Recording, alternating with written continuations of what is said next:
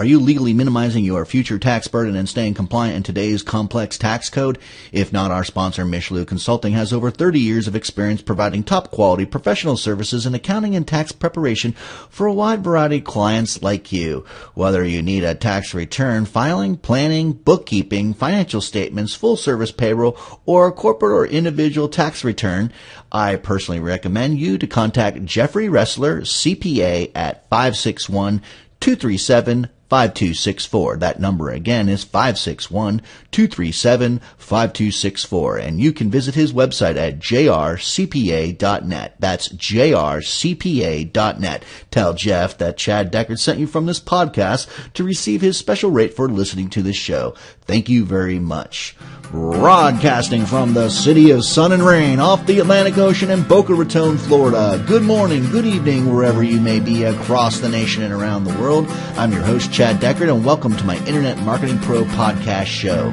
My shows will cover how to grow your business as well as topics on tips, tricks, and techniques, digital lifestyles, the future of finance, and entrepreneurism. Thank you for tuning into my show as we begin this adventure together exploring many great things to come. Now, let's cover a few quick announcements before we get started. I really appreciate you all giving me the feedback that I've been getting. What a difference it makes in motivating me to put these shows out and continually think of the next subject matter that I'd like to explore with you all. I'm also very excited about you all helping me get more subscribers by sharing my content with your social network. My weekly listener base is growing a great deal week after week, and that's the greatest payoff my listeners can do, for giving back to me for my efforts and time and putting this show together. If you like my show and find it resourceful, please do your social network a favor and share, like, post, leave a comment, give me a review, or subscribe to my show, most importantly. I greatly appreciate your efforts and support. Now, let me make one more announcement, and that is, please be sure to check out a new resource that I've put up. It's called ezinegenerator.com. It's a free resource that'll give you over-the-shoulder teaching, just like video, podcasts, product and service reviews, and great resources that cover the total internet spectrum.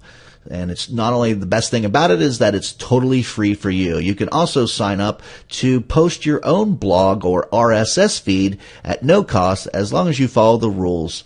And there's also a paid subscription service for various services from not only myself, but various partners that I've partnered up with and work with in the industry. So let's get down to business for today's show. Hello and welcome. Thank you for tuning in to Internet Marketing Pro. And today we have Don Campbell with us. Hello, Don. How are you? Great, Chad. Thanks for having me. Good to be on the show. Well, I appreciate you giving me the waiting for me. I was about 10 minutes late to the show. I was trying to get lunch and got caught up on some traffic. There was an accident, but I'm glad we got a chance before this holidays weekend to have our chit chat here. And I believe today we're going to discuss how online interviews can help and hurt your small business. So I'm going to kind of get right into the nitty gritty of the show. Why are online reviews important for small business today? Well, so I'm kind of in an interesting spot. I get to work with a lot of small business owners and I mean offline businesses too, like thinking about, dentists and chiropractors and, roof washing, you name it, right? All different kinds of small businesses. And one of the things that we found is that, I think we all know our own consumer behavior is that when we're trying to find somebody new to do something for us, even a service-based business or a product, we like to read the reviews, right?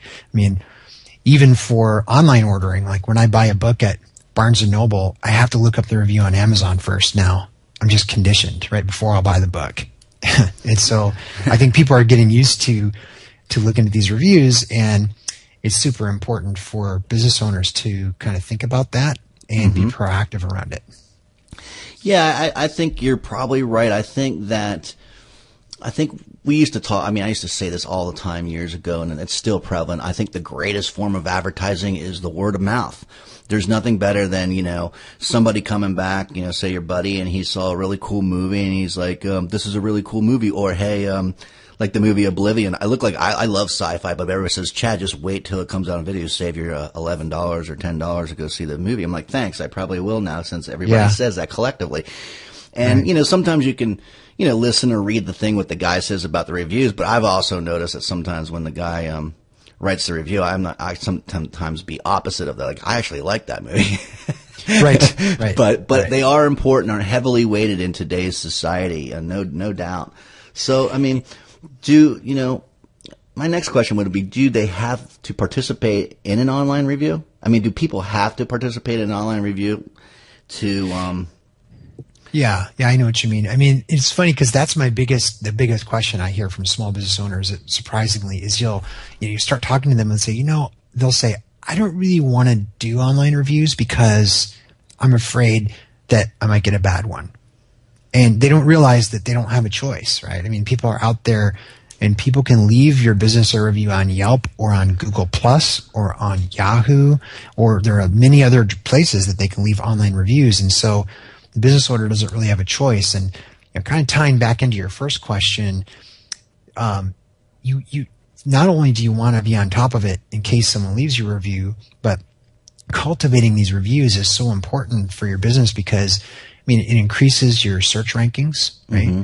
And it increases the click-throughs from, so if you do show up on the front page, but then you've got reviews next to yours and the other guy doesn't, they're probably going to click through.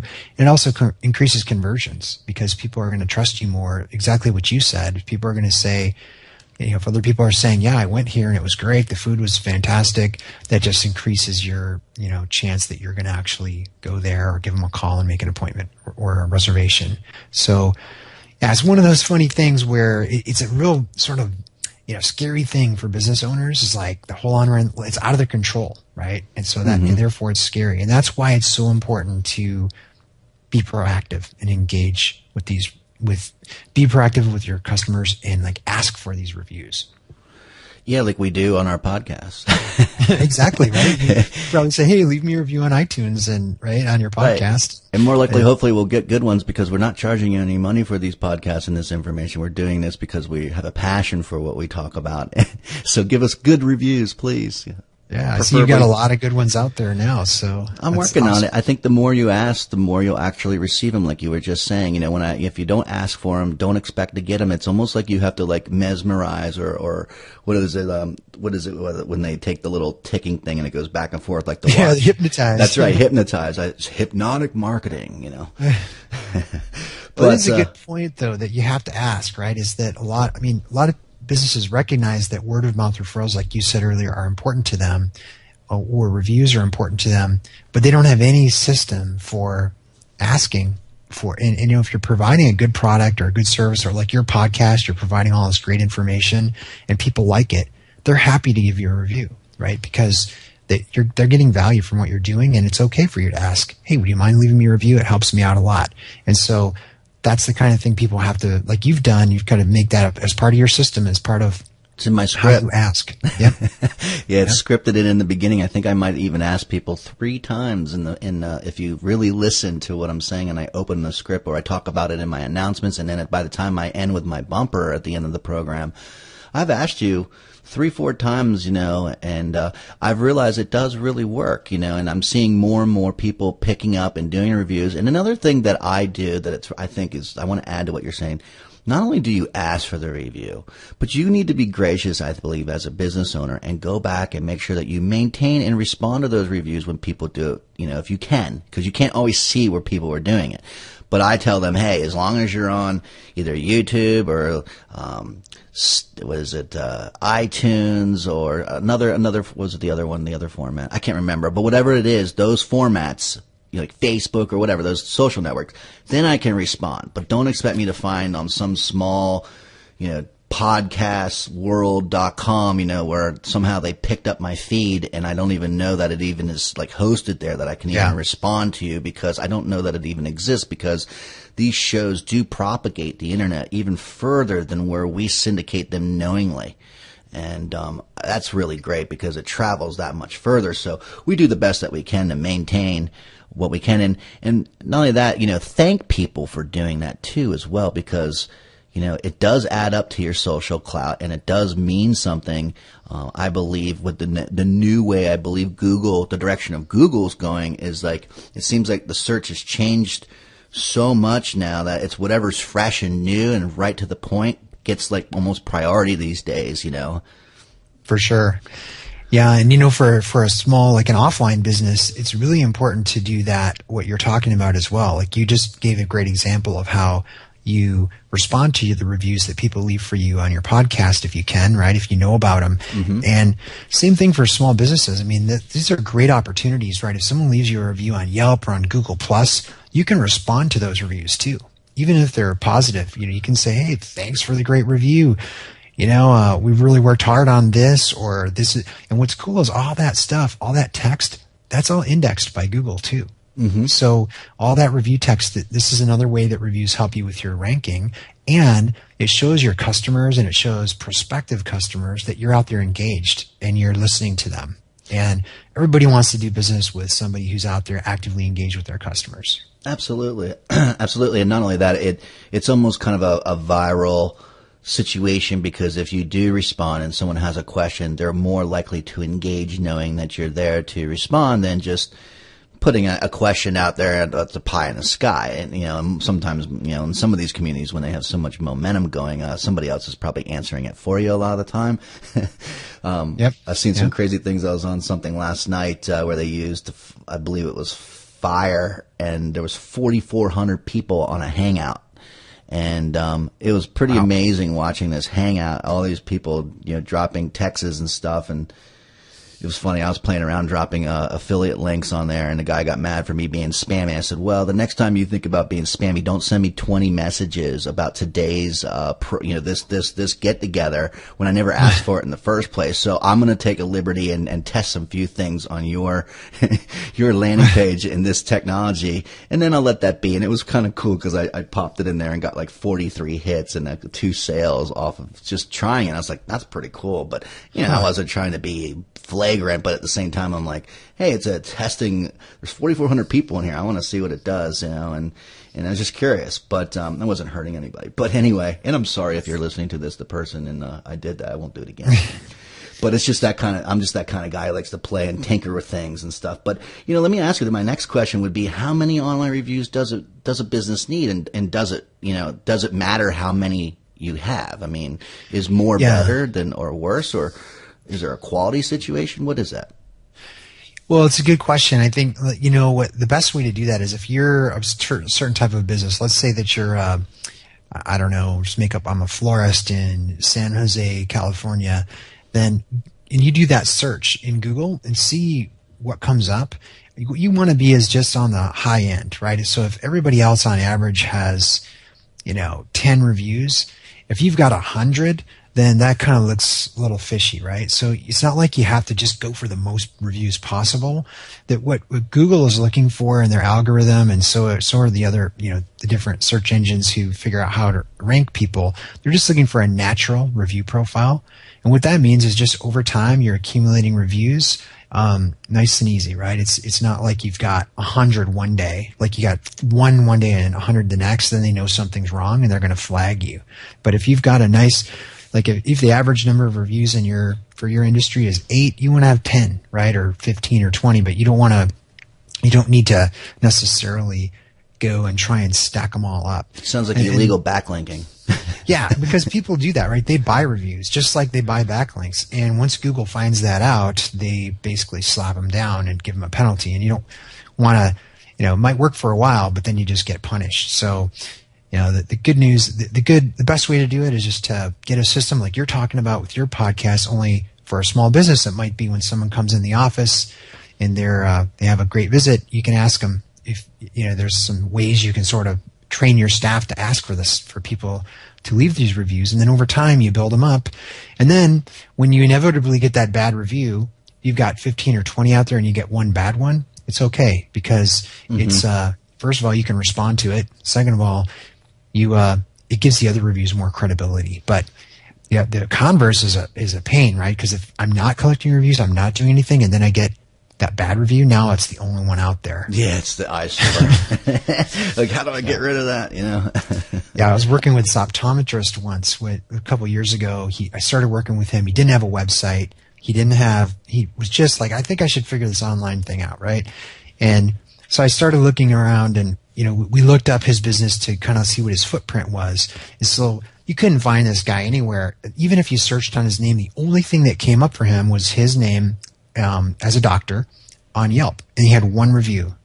Right? He didn't know about it. It was a negative review. Ooh. So, and that had been out there for 8 months. So the only way anyone's ever going to find him on the internet is to see that negative review on Yelp.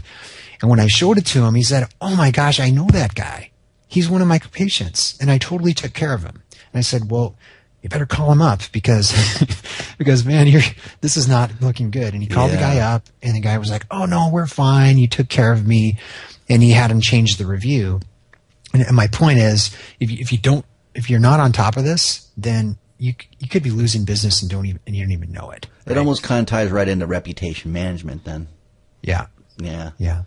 So, I guess my next question would be, well, we are kind of already said this, but it's like, how should businesses get more reviews? But there's a lot of different ways, even though we've only touched a few. I mean, maybe we could dive a little bit deeper into that question. Yeah, what's worked surprisingly well I've worked with a bunch of businesses over the last 4 years on this, and the simplest method for this, I'll give you an example of a chiropractor who wasn't on the web, and she wasn't, didn't know what to do, and we built her a really basic website, got her ranking in Google local searches, and started building reviews. So what she would do is, as patients would come in, like for her best patients or patients that would say, "Wow, this was really a great visit. You really helped me out." Her receptionist, her office manager was really sharp, and she just kept a clipboard and said, "Hey, well, thanks for that. Online reviews are becoming super important for us. If I were to send you a link, would you mind leaving us an online review? It'll only take you 5 minutes." And they say, "Yeah, sure, no problem. Well, can I have your email address?" So then she'd write down the name and email address, right? Because they didn't even have the email addresses of their patients. And then at the end of the week, she's got a list of like 20 people, and she sends out an email, right? And it says, "Hey, and it's from the doctor. It says, 'Thanks for coming in this week. While you were here, I asked if you wouldn't mind leaving a review. Here's a direct link to our Google profile. If you would leave us a review out there, I'd really appreciate it." So in that way, every week she's adding a couple. Now, everybody, says they'll do it, but a lot of times they don't get around to it. They intend to. So you kind of have to ask regularly because everyone's busy, and they don't always get to it. But in this way, she's like building up a couple of reviews every week. And next thing you know, she's got all these great reviews out there. And now, she gets all of her new business from the web, from her website. And every week she's got people coming in. What really convinced me to come here and try you out is I saw all those great reviews out there and they add up. It's kind of like bricks. You kind of start with one, you start stacking, and next thing you know, eventually you've built a building, and that's your threshold, your platform. And it's very solid, and to have a bad one, like you said, it's more legitimate. And you know what? You can't make everybody happy, so don't feel bad if you do get some bad reviews here and there. You can't make everybody happy, and if you do see a bad review, do your best as far as trying to maybe rectify the situation. And then maybe the person who might. I don't want to say, sometimes people just want to shut you right down, and there's not really nothing you can do about it. But hey, if you've got more that outweigh the bad, then it is what it is. But yeah, and that brings up another point. As I hear this question a lot, people say, "Well, what do I do if I get a bad review?" Right? And the reality is, you probably know this too. I've worked with a lot of businesses, and no matter how good you are, at some point somebody's going to have a bad day and just get ticked off and leave you a bad review.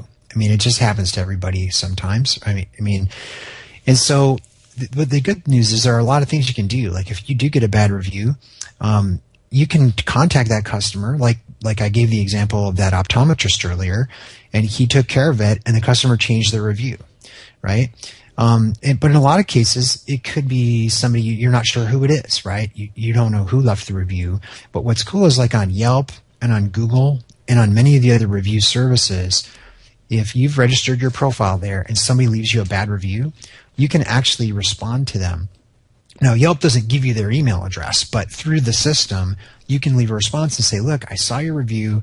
I'm really sorry that this happened, and I want to make it up to you." Maybe you offer them a free dinner, or whatever it is for your business, you try and take care of it. And a lot of times people will respond to that. They just want to be listened to, right? Mm-hmm. And so that rectifies, and they'll go and change the review if you take care of them. And sometimes you can turn a bad review into a chance to get a customer for life, right? The customer knows you're listening and you care. I've seen this happen over and over again. Now, if you can't get it resolved with the customer, you can still leave a public response as a business owner. So on Yelp, for example, or on Google, if someone leaves you a bad review, you try to connect with them and resolve the situation, and they're just too angry, or sometimes you'll have competitors doing this, right? Yeah. People that are just kind of being wicked. But you can leave a response there that's publicly available, and that allows you to tell your side of the story. And it shows, if you do it right, it shows people that, hey, this guy's got one bad review and 10 good ones. And here on the bad review, he tried to resolve it with the person, and he's actually listening and responding. I'm like, that's fine. I get it. Right? But what you don't want to be is in a situation where you've got 3 or 4 bad reviews out there and 1 good review, and you haven't responded to anything, because people are like, okay, just move on. I'll go to the next one. Right. Yeah. Engaging them is definitely important, whether it's positive or negative. Yep. No cloud. It's just reputation management, as they say. Exactly. Yeah, it is. And maintaining it. So, like we were talking and touching about it a little bit, earlier in this program here, I've seen services that allow you to purchase, online reviews. Should I use those? Because I would think that they would help in some cases, but I think it sort of comes down to, maybe from what you were saying, maybe the amount of how much I throttle it. Maybe like you said, maybe I get by like 5 or 10 a week instead of trying to buy 1,000 and have it literally overnight. What's your take? Well, it's very much like the link situation with it for people who know how Google ranks websites, right? If you had to boil that down to the simplest level, Google looks at, hey, how many other reputable websites are linking to this website, and that are on topic for it. So if I do a search for something, they want to know how many other websites. So a lot of times Google know their algorithm's really smart, and it figures out like what those link profiles look like. And so then people go off and say, I know, I'll buy a bunch of links, and then I'll shoot up to the top of the rankings. And Google is really, really smart about knocking that stuff down. And with the Panda and Penguin updates over the last couple of years, you've seen businesses basically get put out of business because they were relying on a bunch of junky links, right? So same thing with reviews. If you go and buy reviews, Google and Yelp and all these guys have what they call filters that will filter these reviews out. And they're the algorithms are super smart. And if you do it enough, they'll actually penalize you, and you're not going to rank. So it's just, in my opinion, it is not worth it. Like, don't buy reviews. Don't try to game the system. Just build a business, engage with your customers so that they naturally will leave you, and ask them. The great example of your podcast, you're asking people politely, you're asking, on a regular basis, and people are going to leave you reviews because you're delivering value. And so that's what the business needs to think about, is don't worry about buying reviews. Just do a good job with your customers and ask them to help you, and they'll leave you the reviews, and you'll be set. And those algorithms, you've got teams of people. Like Google has a web spam team, like a whole bunch of people that just sit around all day trying to figure out who's trying to game their system and their algorithms. And these are smart people. So they know what's going on out there. And you don't want to get caught on the wrong end of that. That's why so many businesses got hammered with these Panda and Penguin updates for the Google algorithms. Let me ask you this. When we're talking about the reviews here, like, I have to admit that I was tipped off of this a couple months ago about, and yes, I got plenty. I'm not trying to say all my reviews are all fake or anything. In fact, I'd say 95, 99% of them are real, but there are a few that I paid for as an experiment. Okay. Once again, it was one of those things, and what the review that I'm actually looking for, like, that I was, as a podcaster, is, for instance, it really helps to get weighted in, say a private platform like iTunes, or it's like some people are on SoundCloud, or all their different types of private platforms. How would that relate to Google or what you're saying right now in that matter? Because is it relative, or, in that case, I'm thinking, like, what does Google really even care? Because they're not really ranking my podcast, but it does help when someone lands on my podcast page on iTunes and sees that, right now I'm sitting at maybe 18, 19 reviews. I wish I had a couple hundred. But I did buy 1 or 2 of those, but I did an exchange where I was like, I'm on a different platform where they'll do reviews, and I say, if you do reviews, I'm like trading some kind of virtual currency for it in exchange. And people will do that, but it doesn't happen very quickly, or I realize it didn't really work. But would that affect me? Well, it's a really good question. So there's two things going on here, right? One is when we talk about the small business owner, reviews that are left for you on Yelp or on Google Plus or on Yahoo, those do factor in on your search rankings. Oh, okay. Yeah. So that's why I'm talking about it from the Google perspective. But even within the private platform, let's just say Yelp for a minute, right? If you go try to buy reviews or you get people to review you on Yelp, Yelp itself has the algorithm that says, hey, I think this is a fake review. It looks at all kinds of things. It looks at things like, hey, does this person who left the review have a profile picture? How many other reviews have they left? Right? Were they all, like, you'll see some reviews, you'll see that you can, like, it's really interesting. You can go into a review profile and see this review, and you click through to the person, you see that they left a review for a business in New York City, one in Atlanta, and one in Portland, Oregon on the same day. You're like, okay, I don't think he was really at all those places, right? So, I mean, they look at all these kinds of things and they go, okay, this is a fake review, and they filter it out. And if you get enough of those, then they can do other things, like maybe your business doesn't show up where it should within Yelp searches. So there's two factors here, right? Like in the case of iTunes, like you said, you got a couple of reviews on there. Now, it's probably not affecting any Google rankings.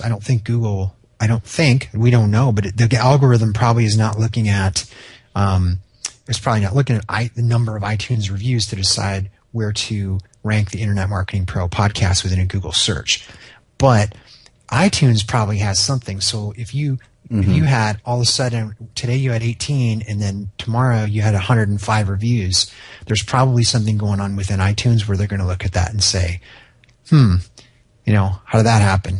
Maybe not. So it depends. I mean, you're not doing anything crazy here where you've got 500 reviews and people are going, that looks fishy, right? Exactly. So it totally depends on the situation here. I think, but it can affect you. It just depends on the platform. But people like yourself and me who are kind of, the entrepreneurial mind, we're the kind of tinkers, and when you're trying to find something or research something, sometimes you go a little on the dark side or the gray area because of the fact that you kind of want to see what the limits and the boundaries are as far as pushing the limits and the boundaries, because you always want to try to get the most optimization and the best results that you can, and then know how far you can actually push it. Sometimes you go overboard. I mean, I know one time I did that. I wanted to test out. Somebody said you could buy views on YouTube. And I was like, okay. And I knew that I probably wouldn't get away with it, but I said, let's try it anyway. So I was buying views on YouTube, and it was I had the monetization turned on, and yeah, it was cranking money up like really fast. But, and it would spike. And then, of course, like you said, YouTube figured it out. And I thought I was really going to get away with it for a second. I was like right there like the day that they issue the check. And I was always getting my checks on time. And I was like, wow, tomorrow they still haven't cut it down or they counter anything. And I wonder if they're going to cut the check. No, they just cut off the monetization at the last minute. And I was like, bummer.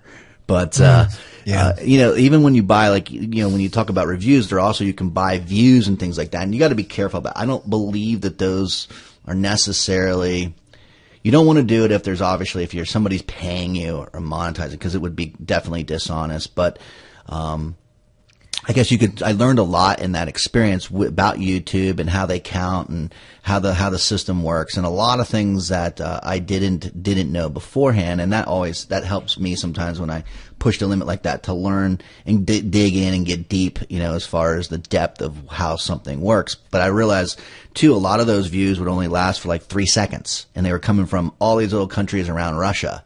So I was thinking, they're useless to me. No one's really watching my content. They're not really anything other than giving me an uptick, and I don't think that even is going to weigh with YouTube. But in some fashion, I thought it would weigh. I did it more recently where I wasn't monetizing one of these podcast shows, and I paid for a small amount of views to come in, because I wanted to see whether or not that would cause it to go viral faster and give it some lift, which it did actually. I did find that I got twice as many organic views because of those views, the way they stacked. And because there was enough people that were already watching my show, that the law of averages, maybe the amount of retention went down, but I still ended up picking up a lot more maybe listeners to the show because of it, because it was showing up in ranking within YouTube. So, like you got to play around. I mean, I wouldn't say that you go around and do it on your business, but if you have like, say, you're kind of a tinker like me and you want to see, how things work or how far you can really push it and what the boundaries are, I'm just sharing some of the dark stuff that I've worked on and do every now and then, just to see those types of things and get that kind of information. I don't know if you do anything like that or anything you could share on that, but. Experimenting, you're experimenting, and there's nothing wrong with that, right? Right. I think you've got quality content out there on your podcast and on YouTube, and so you're just trying to figure out how the system works. I think what I've seen, you probably know people that got really, really, their business was cut in half or worse when some of these Google algorithm updates happened, right? So they got into the habit of buying links and maybe not producing the quality content in there. So they artificially were getting boosted up, maybe with affiliate revenue or ad revenue, and then Google comes through and says, "Look, you bought all these links from known link farms, and I've just devalued them. Your business is cut in half." So, you pay the price. I mean, if you build in certain ways and you do it systematically, and that's all you're doing, at some point it's going to catch up to you. It might work for a while, but that's different, I think, than experimenting and figuring out how the system works, but all the while you're producing really good quality content. People are getting introduced to your podcast or your YouTube channel, and they're saying, okay, this is good stuff. I'm learning from it. They're going to stick around. They're going to keep coming back, or they're going to get on your email list. I mean, I think that's really that's kind of how I look at it. It's like, how do you, some people are going to experiment and try different things, and, everybody draws the line at a different spot. I just don't want to wake up one morning and have my business chopped in half. So that's why I try to, I'll do some experiments, but then I try to play by the rules once I understand what they are, just so that I don't get that nasty surprise down the road. Yeah, I've talked to a lot of people that were totally affected by that one way or another, and it's funny. A lot of them had to kind of come out and are all saying pretty much the same thing. Like, I've got to kind of reinvent myself because I was making all my income and stuff, and it was a good ride, but it's over. And I'm like, wow, I can't imagine what that must be like. Well, yeah, you're producing like 3 podcasts a week, right? And interviewing all these people and do it. So it's different. What I think ticks me off is people that aren't really adding a lot of value, but they're just playing games to get links and sell ads, and then they get mad when Google changes something and think Google's evil. It's like, no, it's not. You weren't putting anything of quality out there.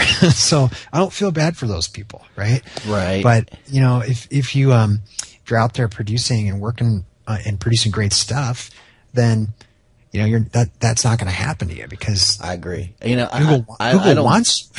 Yeah. I don't do that kind of stuff. I don't really put out the garbage or do any of that black hat stuff. Now, I know I just shared with you that I did the views and all in the review thing, but it's only because of my podcast. Like, I'm just pushing the limits of, how can I build a bigger customer base faster? Or is there any little tiny shortcuts or any kind of little innuendo things that people that are off the beaten path that could be like a golden nugget that I discovered? Because I'll tell you what, if you don't have that kind of mindset, then don't expect to find anything that's going to be like eureka.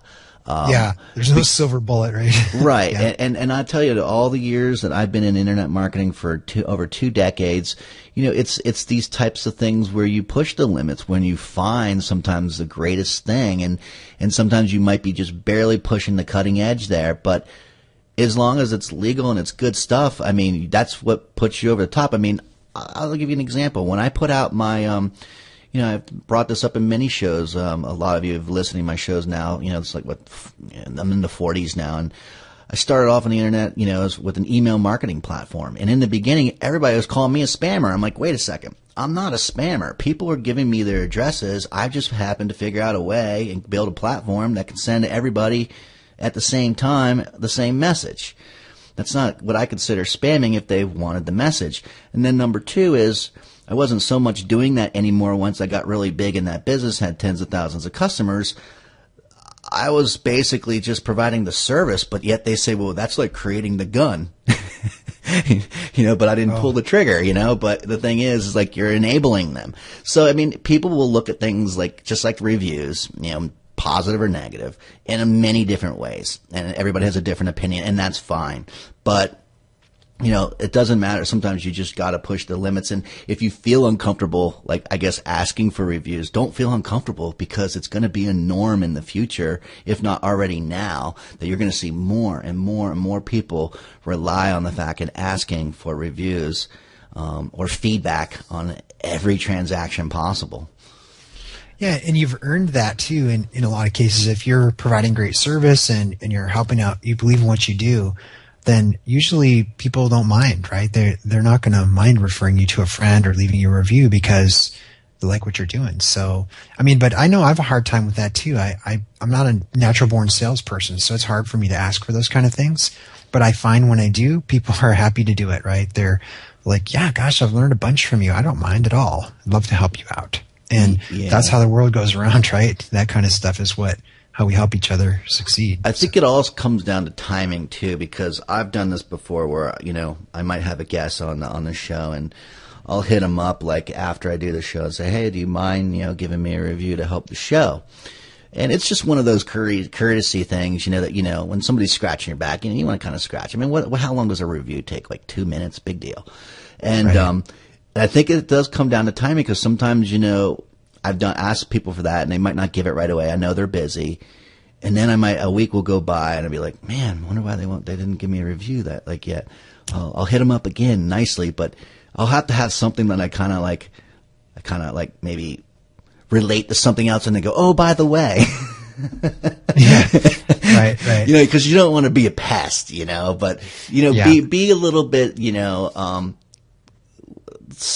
I'd say Rico Suave in the situation. If someone doesn't respond and give you the review that you want right away, maybe you can shroud it behind some other subject matter and then do the by the way thing situation and get around that uncomfort zone of feeling like you might be bugging someone. I guess that could be a good tip, Yep. Yeah, for sure. From my experience. Do you have any other tips that you want to share with us? Because we're getting kind of at the bottom of the show here.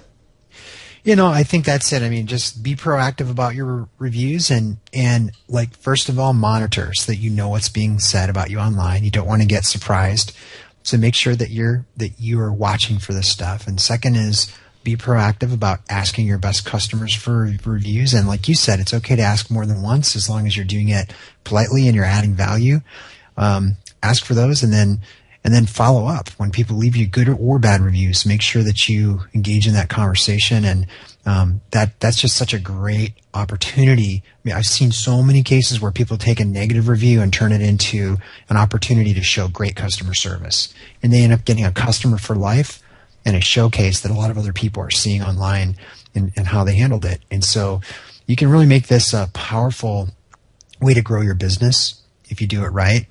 And it's probably one of the most important things you can do online for the business. So I appreciate the chance to talk about it today, Chad. Well, we appreciate having you on here. This was, I think, I really like the subject matter of the show. It's very different, fresh. I really haven't seen too many things out there really covering this topic. I think it really does need to be maybe addressed even more in the public about the reputation and reviews. And I know that you have a website, expand, and that's the number 2 web.com, where you have tools and training to get your business online. And you can bring people through, I guess, a step-by-step approach of getting their business online and how to go about doing it. Is that correct?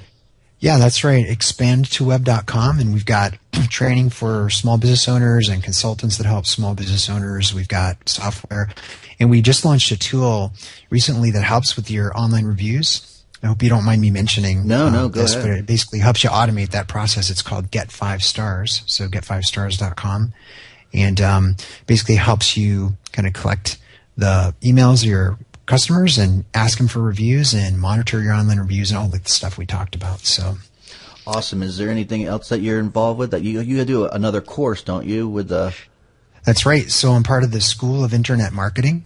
with James Martell and several other instructors, and really excited because that's getting off the ground now. And we've got a lot of great courses in there for small business owners that cover this kind of stuff, covers building your website, how to manage your social media, how to do affiliate marketing. There's just a lot of great content from a lot of great instructors in there. So I'm super excited about that initiative too. I'm super excited too. Good, yeah. I get to interview just about everybody that wants to be interviewed in the crew. All the instructors. And then, like I said, I was asked to become an instructor. I just got to figure out where my niche lies with everybody else so that we don't overlap content. But I'm sure I've looked at some of the content and I've found a couple little areas that I wouldn't mind digging into myself that no one's covering. But I really appreciate you being on the show, Don. It's been a real pleasure, and I hope to have you back maybe sometime in the fall. I'm not sure. Are you going to Affiliate Summit in August? No, I'll probably go to the one in January on the West Coast. But yeah. Well, maybe I'll get a chance to sit down and have a drink and have another interview there. Great. That'd be awesome. Thanks, Chad. Well, I appreciate it, and that's about it for this show, everyone. Thank you for tuning in, and we'll be back in next week with a new show.